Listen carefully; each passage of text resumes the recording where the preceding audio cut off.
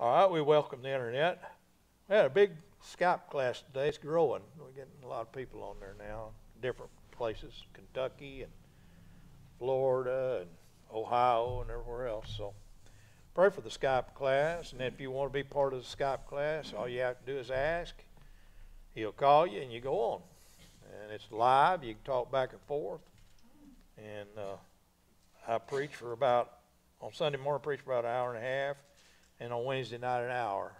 One's at 6 on Wednesday and 9 o'clock on Sunday morning. If you're interested, we'll give you a phone number and the man will get you set up. In Hebrews 7, most people don't know that they're been put under the law, but they are. Obviously, by confession of sins, because sin is a transgression also of the law. But if you would talk to the average person, they would say, you got to live by the commandments. And, of course, they don't know them, and they've never really sat down and read them. It would probably scare them if they really sit down and read the commandments. But what I want to do by the Scriptures is prove the commandments are gone. They've been abolished, and there's something new coming. And it'll be by the name Judah. Okay? Hebrews 7, verse 14. For it is evident that our Lord sprang out of Judah, of which tribe Moses spake nothing concerning priesthood. Now, we have a religious system in the world today that is the leading religious system. Maybe not in numbers, but it leads the world. For its leader rules the world in religion, you might say. And they're priesthoods. And God did not give priests in this dispensation. And the priest he gave, we know by 1 Peter, we know by Hebrews, we know by Revelation, and we'll look at some things about it. But if the priesthood changed in the Bible, then there's something happened to the law. And it's scriptural. Turn to Hebrews 7, since you're there, verse 5. And verily, they that are of the sons of what? Okay? Big Mike, Levi. Little Mike, Judah. Both are tribes of Israel. They're both sons of Israel, which we know to be Jacob. Levi, Judah. Okay? Levi, according to this, verse 5, verily, they that are the sons of Levi who receive the office of the what? Priesthood, have a commandment to take tithes of the people according to the law, that is, of their brethren, though they come out of the loins of Abraham. Now, Abraham didn't have a law, a Mosaic law. Abraham was before Moses. But there was tithes given. Abraham gave tithes to somebody before the Levite priest. You see, the Levite priest were told they had no inheritance like the other tribes. Their inheritance was of the service of God. When you go, matter of fact, turn to Romans chapter 9. In Romans 9, verse 1, I say the truth in Christ, I lie not.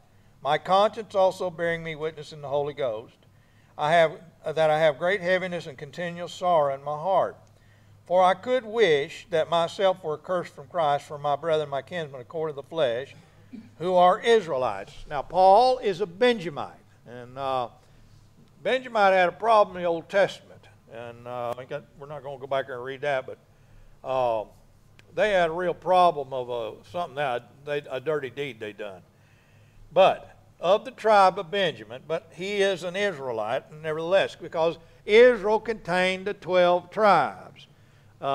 Judah, Simon, the names of them, Levi, all of them. Now look at verse 4. Who are Israelites, to whom pertaineth the adoption Now, as long as you have the availability of Israel, the adoption's there. And the adoption comes to an uncircumcised Gentile through blessing them. Genesis 12. I'll bless who blesses thee, curse who curses thee. In 1 Samuel 15, Samuel went to Saul and he said, I want you to go over there. God says, you go over there, and I want you to kill everything that breathes. Amalekites, or whatever. Or whatever, I can't remember the names exactly. You know, I don't want to misquote that to you. Because who it is he wants destroyed.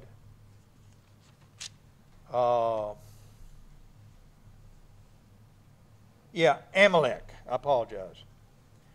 He did a really bad thing to Israel. And remember, I'll bless who blesses thee, and curse who curses thee. Amalekites did not do it. And in 1 Samuel 15:3, now go and smite Amalek, and utterly destroy all they have, and spare them not, but slay both man, woman, infant, and suckling, ox, sheep, camel, and ass. You know what God wanted? He wanted them dead. That's God. God. Samuel says, you go over there and kill them all. Why?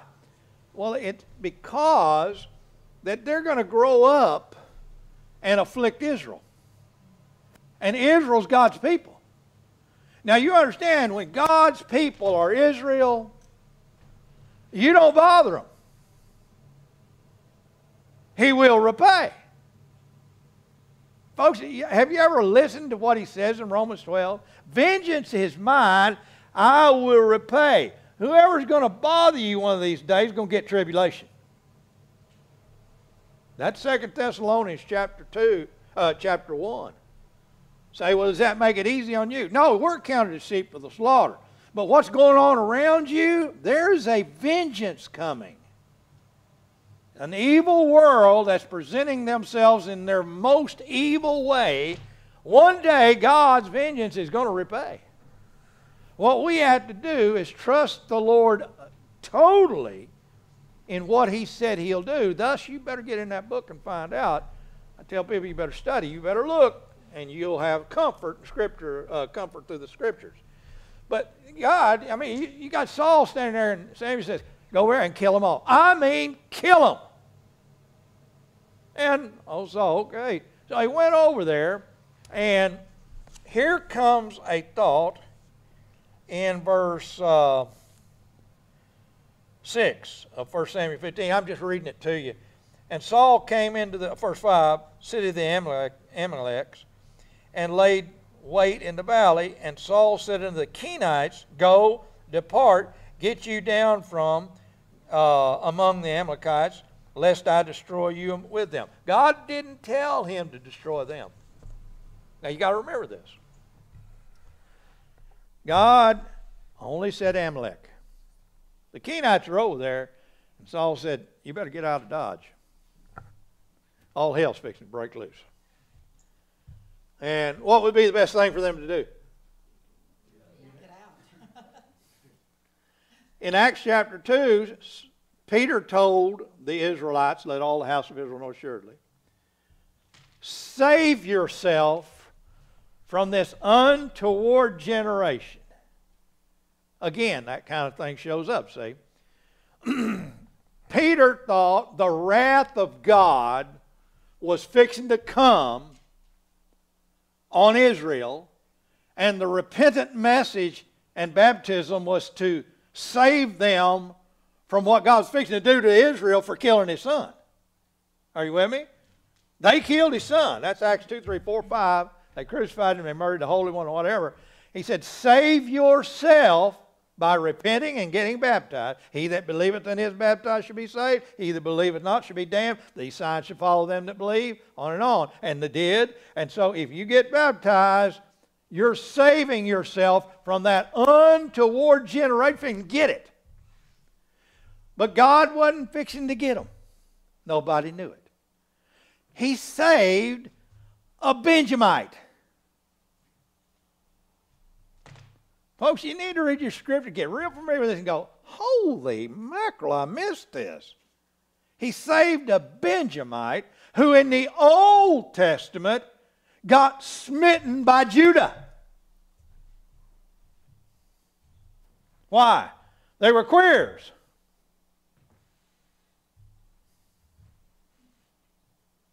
A Levite priest had a concubine. This concubine played the whore. And I'm not making up words, folks. The scripture said she played the whore, left him, went home, played the whore, and after a while he went to his father-in-law's house to get her back. Boy, don't you see all this? He went to get her back, and while he's there, the father-in-law tells him, stay with me another day. Don't go out. Emphasis, Lot.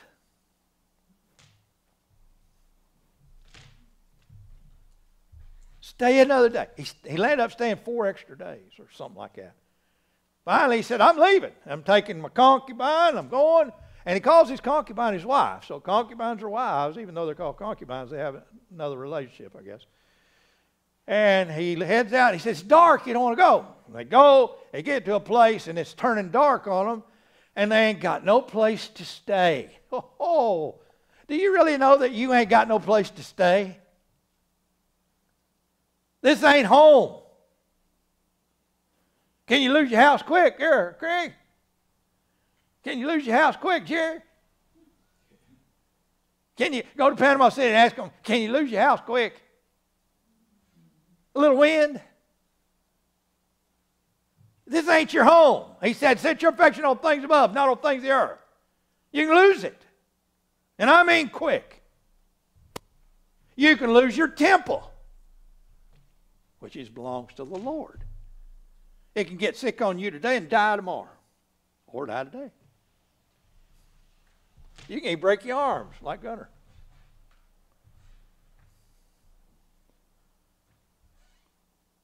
He don't got no place to stay.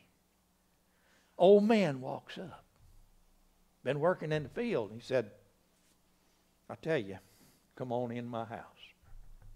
There's stuff for your asses to feed them and bring a concubine, your family in. I'll feed you, whatever. And so they're in there making merry, like M-E-R-R-Y. They're probably drinking. And the men of that city, Benjamites, circled around. They said, send that man out that we might know him. Now, you know what that means. And the old man said, I've got a daughter, and I've got his concubine. I'll send them out to you to satisfy you. Leave them alone. And they didn't want it. So finally the concubine was sent out, and they abused her all night till they killed her. She crawled to the door of the house and died. And the Levite took her and put him on one of her asses and went back home. And he cut her into 12 pieces and sent her out. And after that, Israel went against Benjamin and smit him. Now, it's real, I'm telling you that. Saul, I want you to go over to the Amalekites. And I want you to kill everything that breathes. Saul went over there. He was favorable for the Canaanites. He said, get out of here. You helped us in time. Amalek didn't. Amalek did not. He's going to be cursed. But you're blessed. Go. And when they came, laid wait, he took the king alive, he took women, and he took animals back. And Samuel went in there and he said, what's the bleating of that sheep I hear? And who is that joker? And he took a sword and he cut that king into pieces.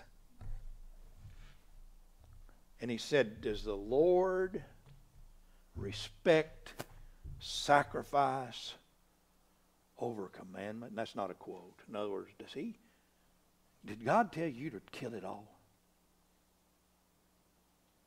Does he respect your bringing me back a sacrifice over what he told you to do? That's what people are missing today. They think what they're doing overrides what God said.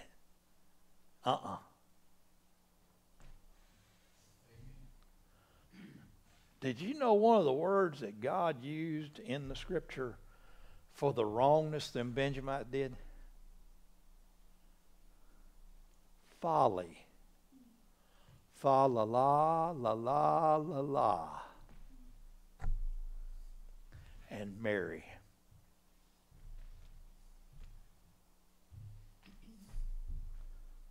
If you think about that, it'll hit you.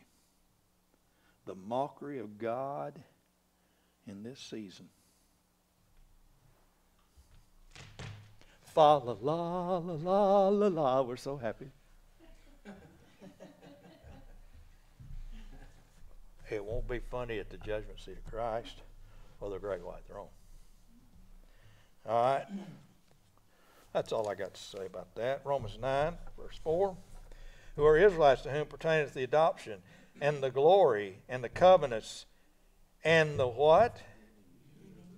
And the what? That's the Levites.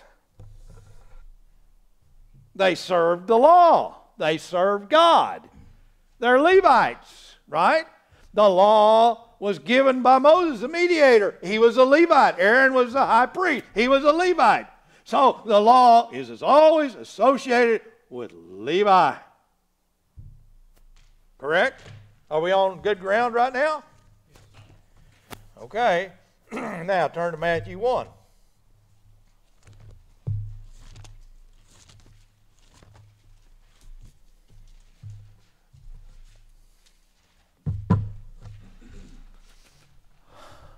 Matthew chapter 1, verse 2. Abraham begot Isaac, Isaac begot Jacob, and Jacob begot, I'm pretty sure that Jacob, Israel, begot 12 of them. But who did he refer to? Judah. Judah, Judah, Judah. Right? Okay. Who came out of Judah? David. Isn't he in the genealogy down there about verse 6? Yes. Okay. Now look what God brings up. And Jesse begot David the king, and David the king begot who? Solomon. So, by rightful heirship, where should the king be? In Solomon? Is he the son of David listed? Okay. Let's just check it out. First Chronicles 2. Oh, Brother Jerry, you got us in Chronicles? All things written aforetime, written for our learning. You know that you can learn a lot of things from Chronicles. Say, I just can't get over all the begottens and the begats and the whatever. First Chronicles 2, verse 1. These are the sons of Israel: Reuben, Simon, Levi, Judah, Issachar, Zebulun, Dan, Joseph, Benjamin, Naphtali, Gad, Asher. Okay? Then what does he list in verse 3? Sons of Judah. I just read you 12, and yet he points out one, doesn't he? The sons of Judah. Okay? Then Judah, verse 15. Ozium the sixth, David what? David the seventh. Who's that out of? Verse 13. Jesse. So you got to have the genealogy right in David. Correct? Now, you're the God of this world, and you know that there's been promises of kingship. There have been promises of a king coming. All right, the throne of David, then you know there's going to be a throne of David sitting on it. Somebody's going to be sitting on the throne of David. All right, the next in line of David is, who's the next king? Solomon. Folks, how important is Solomon? Built the temple. Solomon's temple. Right? So, the devil's looking at it, he's going, there he is. We got to mess this man up. Solomon's the king. Anything from him has got to be messed up because somewhere in there there's a king coming who will sit on the throne of David. Correct? Am I with you? Am I doing something wrong? Should I quit? Okay. Now let's check some things out. Turn with me to Luke 3.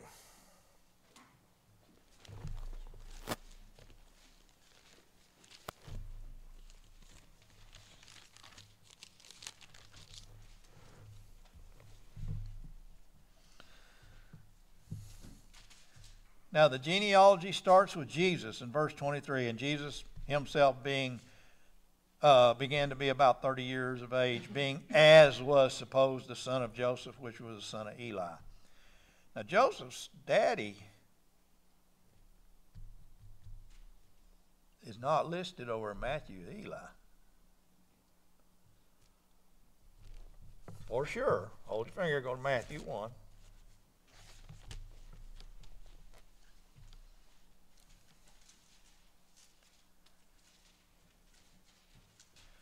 Matthew 1:16, 15. Eli begot Eleazar, Eleazar begot Mathan, and Mathan begot Jacob. And Jacob begat who? The husband. You know, so King James will always preserve the deity of Christ. Joseph just the husband, isn't he? Who's his daddy? Who's your daddy? It's Joseph. Who's his daddy? Verse 16, Matthew 1. Jacob. Isn't that what it says? Hey, Joseph, who's your daddy? Jacob. Luke 3. Verse 23. And Jesus himself began to be about 30 years of age, being as was supposed the son of Joseph, which was the son of who? Well, I'm confused now. Yeah. Either Jacob or Eli's the daddy, right? No, who was Joseph's daddy-in-law? That's right. They call him Dad. Craig would refer to me as his father, yet he puts father-in-law, but I'm actually his father because he came into my family.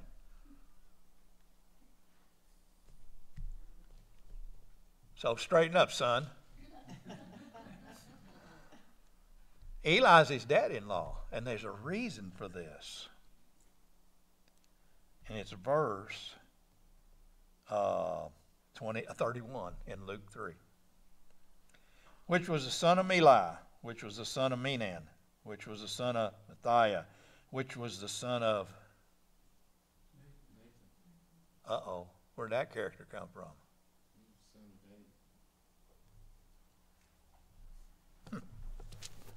Folks, there's a change coming. Biden says it's going to be a dark winter. He wasn't kidding. It is. But there's a change coming here in the scripture. The God's world's going to mess with Solomon's lineage. He's got to. Solomon's mother's Bathsheba. He's got a brother named Nathan. That means they're both, what? Out of David. One of them just in the background there. He ain't nothing. He's just Nathan. But if you check the genealogies, it stops in Matthew and Luke at one place, and they ain't the same from then on. And it starts Solomon's lineage, Nathan's lineage in Luke 3. Now, who's going to be in Nathan's lineage? Mary. Yeah, amen. Amen. Praise God.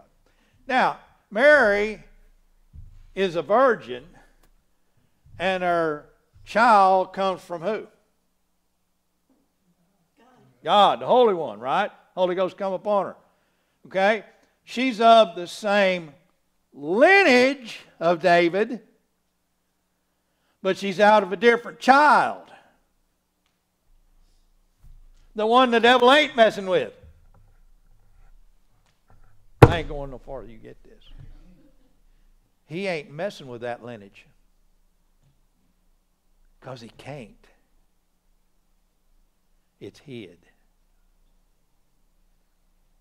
And one day, a woman is born out of Nathan, whose name is Mary, who is prophesied to be the virgin that would bear a son, and his name would be called Jesus, whose father is Heavenly Father God. And he will be able to sit on the throne, for he's tempted in all points like as we are, yet knew no sin. In Solomon's lineage is a bad guy in the kingship. And God says about this king, he said, of this man's seed, no one will ever sit on the throne of David.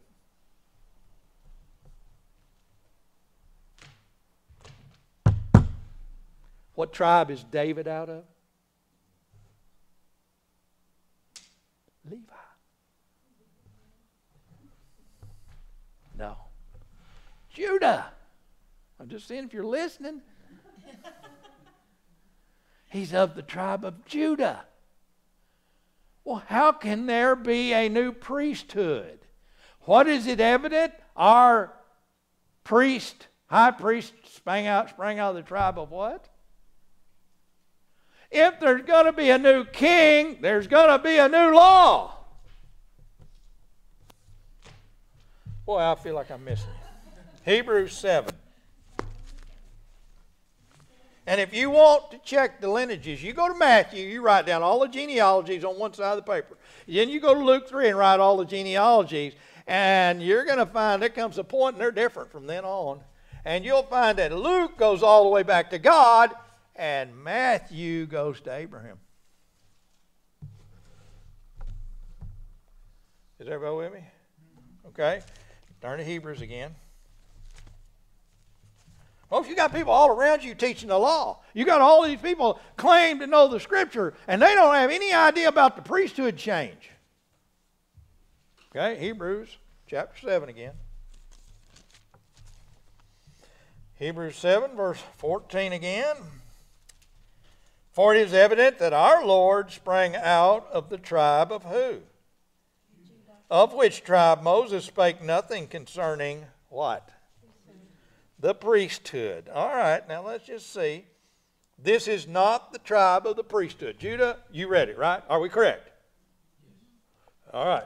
Hebrews 7, verse 11. If therefore perfection were by the Levitical priesthood, for under it the people received the law, what further need was there that another priest should rise after the order of Melchizedek? And if you want to explain to me about Melchizedek, go ahead. I'll give you a few minutes. It probably won't take but about a minute or less. Melchizedek had no father, had no mother. And he is represented that Abraham gave his tithes from taking Lot out of Sodom and Gomorrah, the spoil. He gave all the tithe of the spoil to Melchizedek. Who in the world is Melchizedek? He's a priest. No father, no mother. And a real mystery in the Scripture. And this is before the law. Tithing is part of the law. That's one of the commandments. The Levites were commanded to tell them they had to perform their tithe and whatever. But Abraham gave tithes before the law because it was something he received of the Lord. Somebody said, well, Abraham gave a tenth of all he had. No, he gave a tenth of the spoil. That's what it said. Okay? What do churches believe they should do now? Okay, 10% is a set of a figure. And it can get to be where it is habit forming. I don't know if you understand what I'm telling you, but people set down a rule and they say, this is what I'm going to give. Is that cheerful? What about turning it over to the Lord and say, Lord, I do not know what that person needs, but help me to know. Lead me and guide me. People all the time tell me, Brother Jerry, could you send me a bill every month so I can tithe to you? No. I ain't sending you a bill. I said a cheerful heart is a person that's concerned about what the Lord gives him versus what's he receiving. Miss Baird, did you say that you love me? Bonnie, did you say you loved me one time? Did you say one time you? I sure did. Then couldn't you think about me? Always. See, that's what I'm telling you, folks. People think, say, Lord, you know, when old Paul, the Lord appeared, he said, what will you have me to do? What if the Lord had told him, you're going to the Gentiles right now? Huh? I think that progressively worked on Paul. You know what I'm saying? It had to get him ready. I mean, it's like, you know. And see, if you receive spiritual things from me, what should you really do?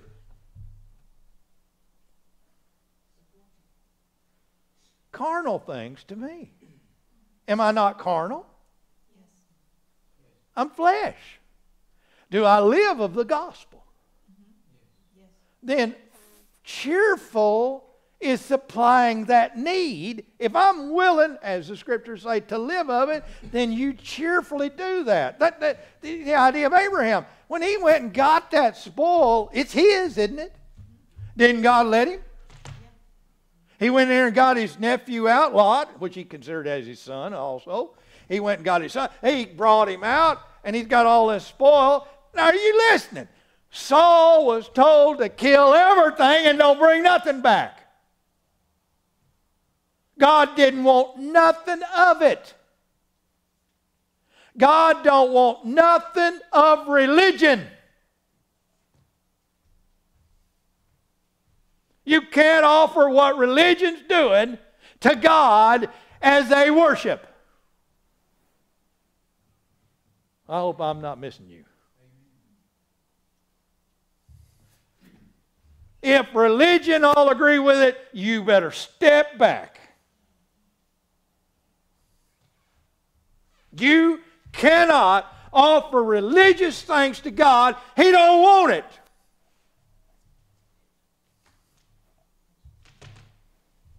I don't want nothing breathing when you leave there, Saul. How'd you like to be told that, Robert? I want you to go over to Montgomery and kill everything that breathes.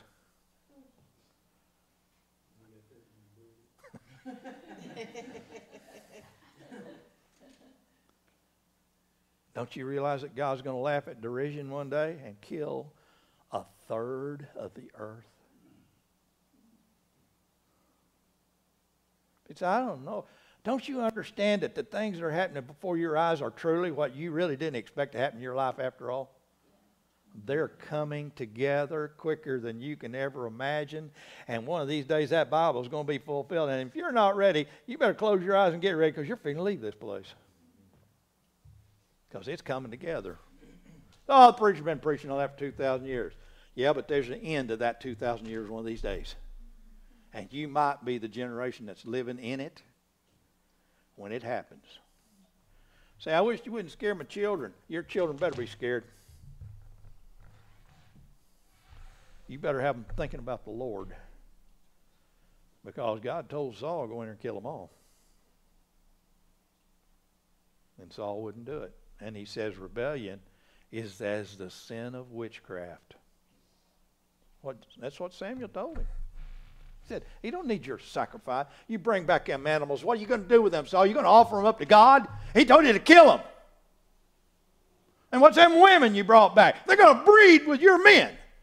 And they're idolaters. What's that king doing here? I told you to kill him. And so he took a sword out and he hewed that old boy up. Man, old boy thought he had it made. Hey, at least Saul brought me back. I'm going to be able to live in the king's house or something. Whop, whop, whop, whop. Dead day for him, wasn't it? Dead day coming for people if they won't believe, if they won't receive the love of the truth. There's damnation coming. And one of the reasons is the churches have never seen the priest, the high priest, Judah, which has nothing to do with us. And yet they're placing the old law on us when there's a new law and a new priesthood. Now let's read. Everybody okay so far? Yes. Hebrews 7, verse 12. For the priesthood being changed, also there is made of necessity a change also of what? How long has that been written? About 2,000 years, maybe? Do you think they're missing that or something? How can I put something on you that's been changed? Okay? He says, verse 13, for he of whom these things are spoken pertaineth to another tribe, of which no man gave attendance at the altar. That's Levi versus Judah. Nobody did anything for Judah. I mean, Judah's... And by the way, in the Old Testament, the Old Testament, the tribes of Judah shall be saved first in the second coming. Wow, what's so big about Judah? It's evident our Lord sprang out of the tribe of Judah. Okay, Hebrews 8:1. Now the things which we have spoken, that's Hebrews 7, this is the sum. We have such an high priest who is set on the right hand of the throne of majesty in the heavens, a minister of the sanctuary and of the true tabernacle which the Lord pitched and not man. When he made the tabernacle on earth, when he told them to make the tabernacle in the wilderness, it was set up for the three tribes on the north, 3 tribes on the south, 3 tribes on the east, and 3 tribes on the west. Inside, at the entrance, was where the priesthood could go enter into the tabernacle and do service to God. Then the inside curtain was where the Holy of Holies was, and nobody could enter in there except the high priest once a year.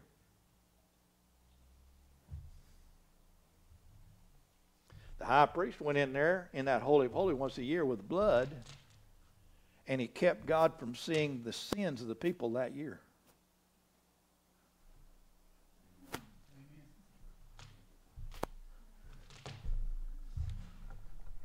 So he was making propitiation for sins that were past, which is Romans 3. Jesus Christ made propitiation through his blood for the sins of past of Israel. Because God's going to save them one day. Therefore shall all Israel shall be saved in the tribulation and the millennial. I'm getting tired. Maybe I'm not doing something right. Hebrews 8:1. So, Hebrews 3. Now, you understand how important the book of Hebrews is about the priesthood? Hebrews 3:1. Wherefore, holy brethren, partakers of the heavenly calling, not the high calling, as Paul talks about it, the heavenly calling, consider the apostle and high priest of our profession, say it out loud, who is their apostle and who is their high priest. Amen, Leon. That's what it says, ain't it? Who's your apostle? Paul. And he never once mentions you as a priesthood, but somebody does in the Bible. Now watch. Turn with me to 1 Peter. If you think of a palace and a city with the palace, what do you consider living in there? There's a word, and it starts with an R. Let's say it again. Royalty. Okay, 1 Peter 2, royalty. Verse 9, you are a chosen generation, a what? There they are. Now, who are they? Well, Peter's the minister of the circumcision. the circumcision who? That will repent, get baptized, and save themselves the untoward generation. They will die under the fear of they must not go against the Holy Ghost. Whosoever blasphemes against the Holy Ghost shall not be forgiven, neither this world or the world to come. If a man see his brother sin a sin which is not unto death, he shall pray for him, but he will not pray for that sin which is unto death, and that's blasphemy against the Holy Ghost. Hebrews 6, if a man is partaker of that heavenly blessing, and that, I apologize. I'm not going to say it without getting it right. Hebrews 6. Hebrews 6, verse 4. For it is impossible for those who are once enlightened and have tasted the heavenly gift and were made partakers of the Holy Ghost and have tasted the good word of God and the powers of the world to come, if they should fall away, to renew them again unto repentance, seeing they crucify to themselves the Son of God afresh and put him to open shame. Can they renew and blaspheme against the Holy Ghost? No, sir.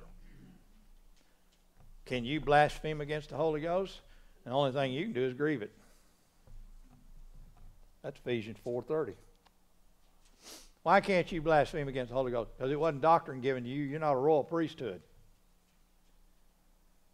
It's a sin.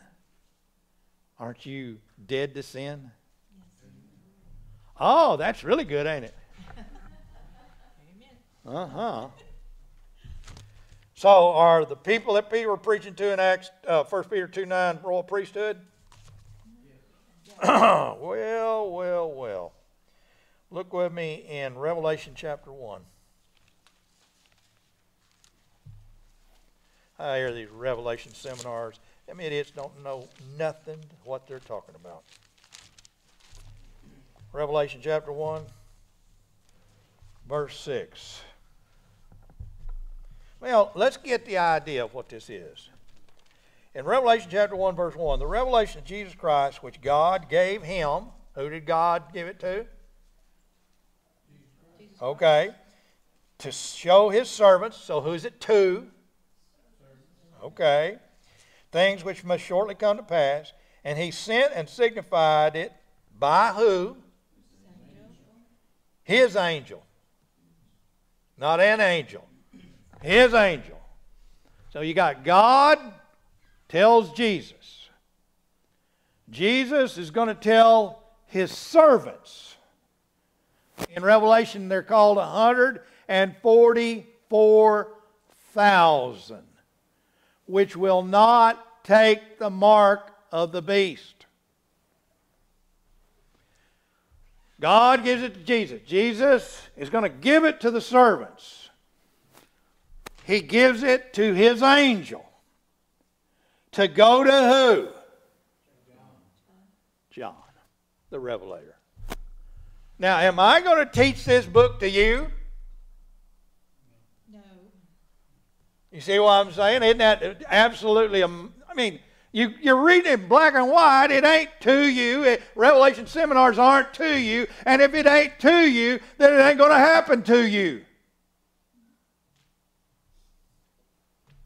I'm trying to get you comfort here of what things are going on around you being talked about and everything. It ain't to you.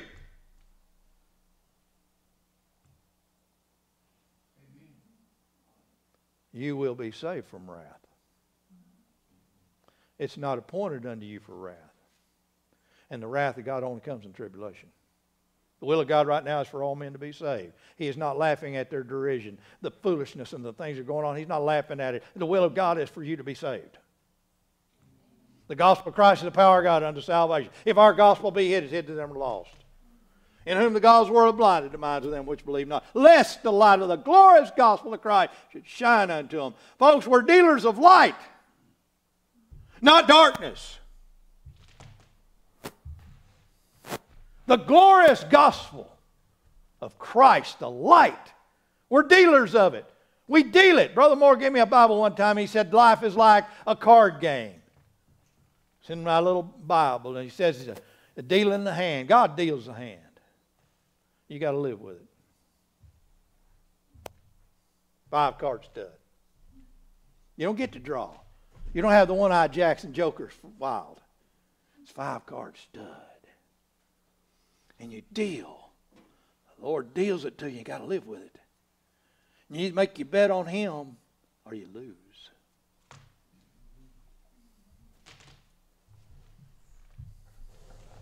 During this time of darkness, 7 days, me and Kathy played a lot of cards. She cheats. No, she's waving at me. No, she's just lucky, I guess. We'd be playing rummy, and she'd lay them all down. I go, I didn't even get to play. And then go a couple of hands, then she'd lay them all down. I'm shuffling them. It didn't matter when I shuffled, she'd still do it. But then every once in a while, when she said I cheated. But we had a lot of fun. Why? We had nothing else to do. Hey, we're too old to have kids. So we play cards. All right, now watch. Signified by his angel unto his servant John. So wait just a minute what he's going to signify. Verse 6. And hath made us, you say it with me, Kings and priests. unto God and his Father, to him be glory and dominion forever and ever. Amen. So the servants are the kings and the priests. So Peter's talking to them, and they're called a royal priesthood. And if Judah becomes the law, where it comes from, then the Levitical law is gone. And if the Levitical law is gone, why would anybody be teaching the Levitical law on Gentiles which didn't have the law in the first place? Because they're blind. Christ died for our sins according to Scripture. He was buried and he rose again the third day. Glorious gospel of Christ. If you trust that, you're saved. Don't let nobody ever hoodwink you into the fact you've got to keep the law. Nor the works of the law or anything about the law. Is the law good? The law is spiritual. But the law could not make anybody perfect, nor could it save. It was a schoolmaster to teach Israel they needed God in this card game. You know, it's fun playing poker when you use one-eyed jacks and jokers and everything. I mean, you can get six aces, you know. I mean, nobody can stand up against 6 aces, can they? You got 5 aces in your hand. How'd you get that? Well, I got 3 aces, a one-eyed jack, and joker. And I'm making that an ace. Well, I don't think they even rule on 5 aces in a card game, do they? So that had to be made up by man, didn't it? Sure as the world. There's a lot of things made up by man. Don't fall for it. Trust what God says. Get in your Bible and start reading and ask the Lord, say, show me who it's written to, what it's about, and then get in Paul's letters and read it and say, oh my God, this is my doctrine. Show me more and more so that I can have comfort in this evil world, in this vile body, and I can walk your paths with you directing me. Amen?